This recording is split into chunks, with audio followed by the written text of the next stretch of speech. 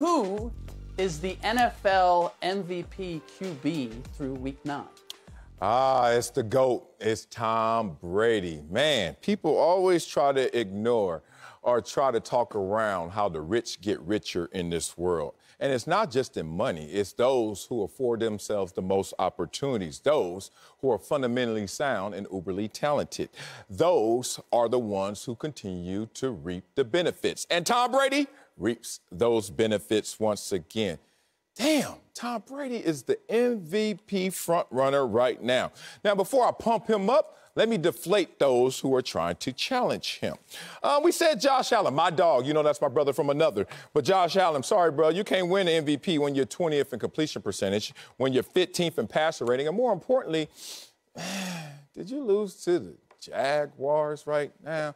And it's been a roller coaster in terms of, is he better this year, regressing this year, plateauing? That's been the conversation circling not only the Buffalo Bills, but Josh Allen. Hey, sorry, can't beat my guy. Let's talk about Matthew Stafford, who statistically looks like he should be the front runner. However, some things jump out at me. Like when we were watching you play against the divisional foe in the Arizona Cardinals, only 20 points, and boy, did they whoop y'all up. And it wasn't even as close as the score said. Then everyone's focused in on you guys, prime time, watching you Sunday night. You play against the Tennessee Titans, Matthew Stafford at home once again. At home again?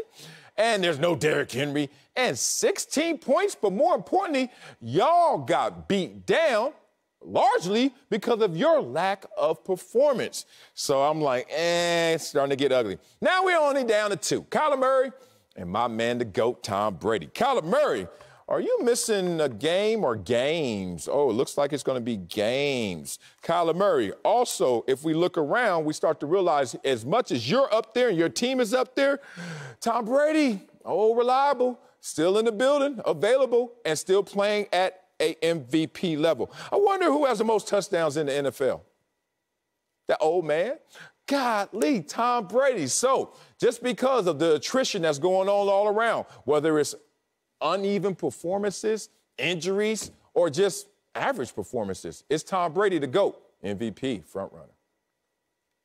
I don't know how Marcellus wants this. I don't know if he wants to judge the MVP by individual success or team success. But I have one guy that can give you both, because I've been taught by the nerds that quarterback wins don't count as a stat. So I won't even count Kyler Murray leading the best team in football to the top of the chart. I won't even count that. I'll just look at his individual performance where he's number 1 in completion percentage. So when I look at Kyler Murray throw, that means that the chances of the ball hitting the ground is at a minimal level because he leads the league. Then when I think about passer rating, because passer rating was computed to allow everybody to understand how well the quarterback is playing. Well, Kyler Murray is 3rd in that category. He also has 17 touchdowns. Look, it's tied for 7th, but remember, he missed the game.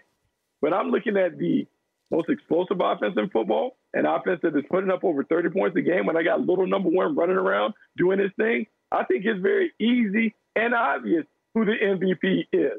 It's the best player playing on the best team who happens to be a quarterback in Kyler Murray. It's easy. The B-roll right there tells you. Number 1 is the guy. Why are we having this debate? We should move on to another segment. He's your MVP. Yeah. Bucky, I'm with you. I don't even know why we're... Marcellus is trying to make this out like it's dot racing, like there's this moving back and forth and everything. Over the last 2 weeks, look, 2-3 weeks ago, what we were saying, it was unanimous. Kyler Murray was the MVP.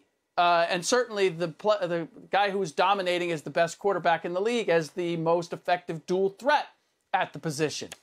What has happened over the last couple of weeks? Okay, Kyler Murray didn't play against the San Francisco 49ers. Marcellus, you can't have it both ways. It's either a surprise that the Cardinals were able to perform the way they did without Kyler Murray, which means there shouldn't be any shade thrown at Kyle Shanahan and the 49ers, or Kyle Shanahan and the 49ers screwed up because they played against the Cardinals and they should have done better with Kyler Murray not there. It can't. It's either no expectation because they didn't have Kyler Murray, or you discount Kyler Murray. But it can't be both ways. You can't make both arguments. All that said, I'm not going to take Kyler Murray out of the catbird seat simply because he didn't play while Tom Brady, your GOAT, lost to the New Orleans Saints. Again. Lamar Jackson just lost to the Ravens. Josh Allen just lost to the Jaguars. Like, everybody's taking an L, and Kyler Murray doesn't get to play, but somehow he has to take a step backward when these guys took steps backward as well. Help me make it make sense. To Bucky's point, like, he's still top in the top of the passer rating chart, still top in completion percentage. I can't take away his pole position in the MVP race simply because he didn't play against the 49ers for a week. Really? I can't take it away. I can't do that. And what about? I can't. Not when the competition didn't go by him. What about the fact that he's not practicing? So that means there's going to be 2 games. When are you going to finally get to the realization that maybe if you don't play in all the games or as much as your other opponent and contender for this MVP? Are we answering this question next week or now? Oh, well, I'm answering it right now. Are we counting games in the future? I got you. Or where we are right now? Slick. He's not practicing this week. Now he's not practicing. He's got to take a step back in the MVP race. Oh, yeah. What are we talking about? How do you lose the MVP? Because of practice? Are we talking about practice? I love y'all. Practice. Y'all don't understand. I made my money in the league rushing the passer, but, people respected me because of how I took on those double teams. All you got to do is turn. Bucky, Slick, turn right here, hips, knee hit the ground. I take on the double team still today. Look, I'm not saying that Kyler Murray slowed down. But you also know in track and field, Bucky Brooks especially, if you don't move, somebody will catch you, especially if they start going faster. You keep talking about completion percentage. I don't want to hear that when I got passing touchdowns. What's more important, completion percentage or touchdowns thrown? What about yards per game? Is that more important or completion percentage? Tom Brady's number 1 in both of those categories, and most important, availability. So we're splitting hairs here. Kyler Murray's my dude. But you keep missing these games, big dog, and you already missed one. Tom Brady hasn't. Tom Brady gonna get you just by a nose right at the finish line.